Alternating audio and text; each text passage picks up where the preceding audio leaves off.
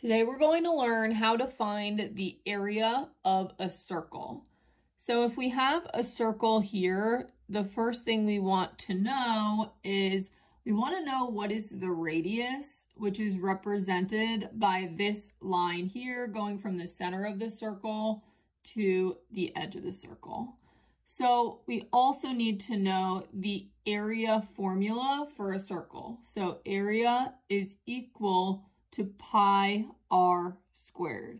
So you always want to know what is the radius, which you'll see in the equation as r, in order to find the area.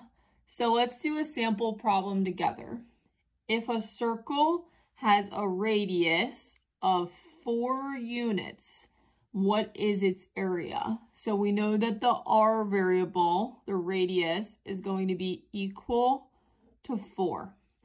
Then let's rewrite out our equation. Area equals pi times radius squared. So now what we need to do is substitute in this 4 for r in the equation.